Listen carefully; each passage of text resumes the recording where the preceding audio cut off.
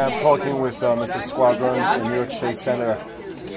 What's your opinion on what's going on with the Occupy Wall Street? Look, there's no question they've tapped a vein of frustration that I think is felt by millions of Americans about the fact that it just seems harder for the middle class and working families to have a fair shot anymore.